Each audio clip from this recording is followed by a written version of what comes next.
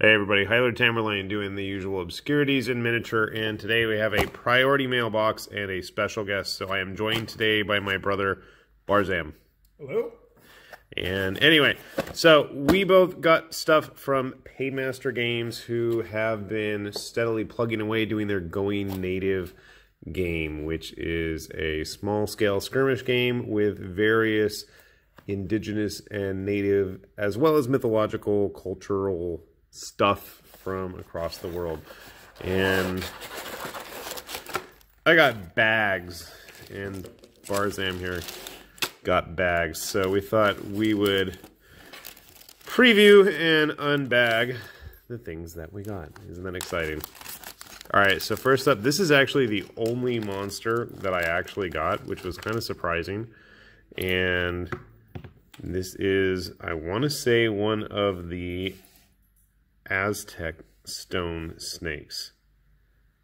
You got your phone handy. Why don't you check this thing's name? Sapoctali or something? I don't know. I'd yell at the kids, but they're busy doing homework. So other than a little bit of a mold slippage there along the bottom, that's an easy fix. Not too big of a deal, and he just goes like that together. The facial features, I think, are the important part, and they're nice and clean and crisp. You can see exactly what he's supposed to look like. Comes with a 40mm base. Does he actually fit on the base? That's going to be... Actually, kind of does. That's surprising. And he has his little fancy tail.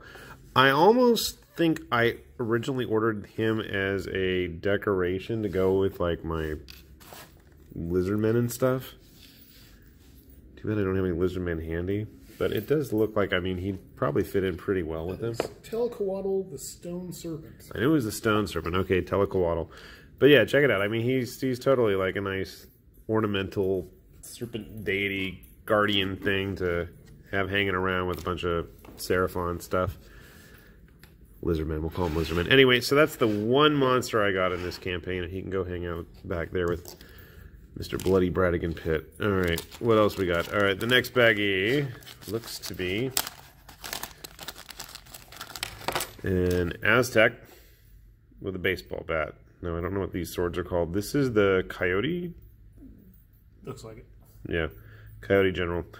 So it's actually one piece, which is kind of surprising. Most of the other Aztecs that I've gotten through either previous campaigns or from Paymaster directly have all been multi-part, but he's actually one solid sturdy piece. I'm curious who sculpted him. He's going to be fun trying to get all the details and the colors on the fur, because if I remember correctly, they actually colored the fur for their uniforms, didn't they? Yeah. That's something totally different you're showing me. Anyway. No, it's not. That's a jaguar warrior. This is not a jaguar. He's a coyote, I believe. Alright, let's see what's in this bag. Ah, okay. This is one piece, and we're going to hop continents up to North America. This is one of the Pacific Northwest figures. This, I want to say, was their Frog Prince. He was an older model. He's been around. So again... Batman, Frog Prince. Yes, okay. So I want to say these are all based on one of the Alaskan tribes. It starts with a T, and I'm sure I'll mispronounce it. It's not on their Kickstarter page, but in my research of how to paint these guys. So, decent size. How does he stack up with our Inquisitor friend? Let's find out if I can get them both in focus. So, looks decent enough to me. Yeah, I mean, my thought was using a bunch of these guys for like doing a Frostgrave warband, and here's the leader for said Frostgrave warband. Also, always good for paleo diet. Yeah, I guess, but to me, okay. So this is the Pacific Northwest Shaman. So let's slide them out of the way for a moment. As you can see, he's dancing on one foot. Now this guy's kind of cool. So you'll notice he's missing a head and a hand, and that's actually because he's got a variety of them. He has... So he's got the bird with the egg in its mouth. I'm assuming that's a crow or a raven, maybe. And then, well, there's two birds, so I don't know. I'm not up on, yeah, it's that dude. I'm not up on my indigenous Probably a crow. artwork interpretation, and I'm assuming a wolf. Or a coyote. Well, yeah, but these guys are like up in Alaska. Coyotes all over the place. Do they have coyotes in Alaska? Maybe. That's a wolf. Anyway, so you have your choice of headdress for him. And then he has either a walking stick with a hand on it, which is kind of interesting, or some kind of ornamental spear with a face carved into it. So I'm not sure which I'm going to build him with. But again, I'm thinking for Frostgrave, why a bunch of, well, Pacific Northwesterners would have to deal, especially up in Alaska and British Columbia and that Northwest. They really would have to deal with cold climates. So I wonder if I have any Frostgrave guys handy. I'll have to go check. Let me see. So out of curiosity, I went and grabbed some Frostgrave figures just to get a sense of scale with these guys as well. And I think they're going to scale actually even better than the GW stuff. So, you know, the North Star figures do tend to be a little bit smaller. These guys aren't gigantic, and especially with the bases, I think it does let them, you know, kind of blend in better. They're not like going to be dwarfed like if they were the Kingdom Death figures. So anyway, there's the shaman getting shuffled off to the side. And then I got this big bag of stuff. So I want to say there's a couple of different things in this pile, sir. Okay, first up, I want to say this is one of our Pacific Northwest monster hunters. He might be a chieftain, he might be a monster hunter, but he's definitely, you can tell by the headdress, the cloak, sarape type thing he's got wearing. I don't know what they're called, but yeah, that's definitely Northwestern style clothing. So he'll hang out over here and right in scale with his Frog Prince headman friend. And I want to say maybe this guy was the monster hunter, but he's also another. I think that's a chief. That's my thought with the crown thing. But I do like his little totem he's got carrying around. It's going to make me end up doing a lot of research online, which I think is kind of cool because He's a witch hunter. A witch hunter, okay. Hey, well, here, let's pose my witch hunters together. Now, so those guys are both solid casts. He's a little bit shorter than the other ones. Maybe I'll use him as like an apprentice for Frostgrave. Since I've got the... He scales really well with them. Alright, and then I've got a pile of multi-part dudes. How many are there? It looks like 5. Okay. These are Pacific Northwestern armored troops. So they're all multi-part. So there's a couple of different leg poses. And then there are a few different torso designs. So they have these kind of, I don't know if it's wicker. I've really got to look this up online. If you look up like Pacific Northwest, whoa, crap. Alright, so I destroyed the tripod that I was using to film this. So we're going to keep going with that. I will do it the old-fashioned way. So as I was trying to say earlier, and I can use your hands here. So there's the 5 different pairs of legs, and then we have 5 different torsos. Some of them have the little fancy capes and cloaks. They all have that kind of funky wicker design to it. And then what's interesting, so they have these kind of totem-style heads that go on top of their actual faces.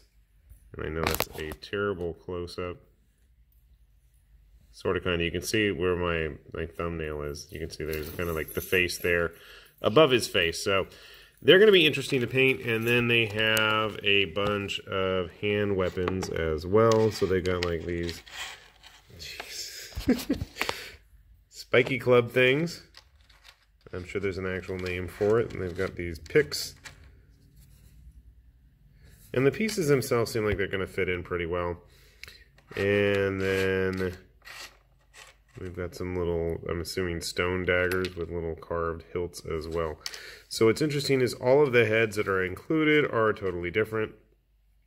They all have different little facial designs on top of their helmets. So that's pretty cool. I have absolutely no idea how I'm going to build them yet. It's going to definitely require me to do some research online.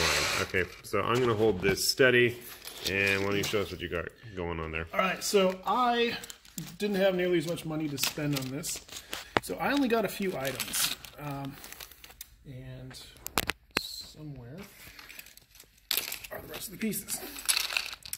All right, so one of the main things I got was their anime girl Jaguar warrior character. And I say she's an anime girl because if you saw the artwork during the Kickstarter, it was totally anime art. Yes, it was.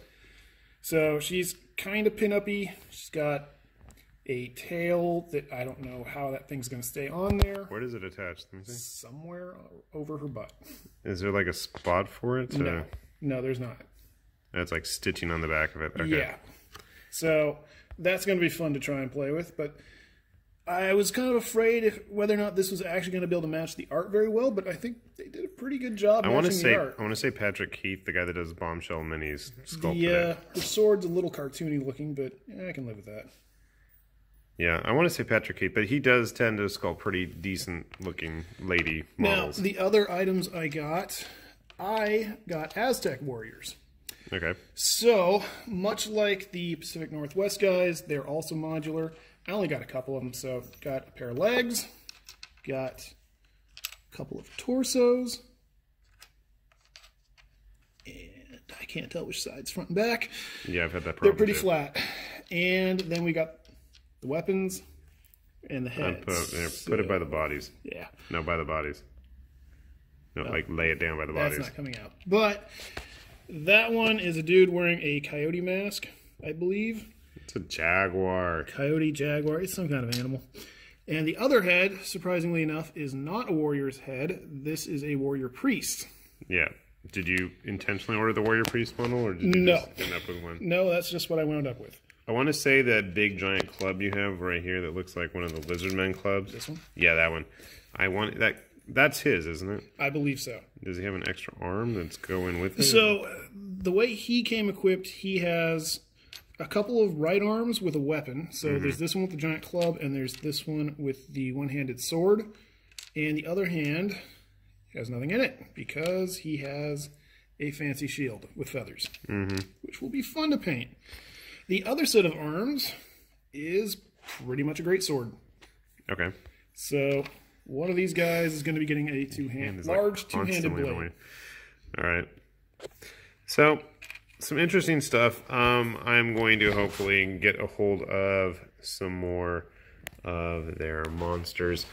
I'd heard good things about the monsters online. Most of the copies I'd seen look pretty decent, good casts overall. I'm pretty pleased with mine. I mean, he's got a little bit of cleanup necessary down there on the bottom of his belly, but that's nothing too drastic that's going to require a lot of work. I've had much worse.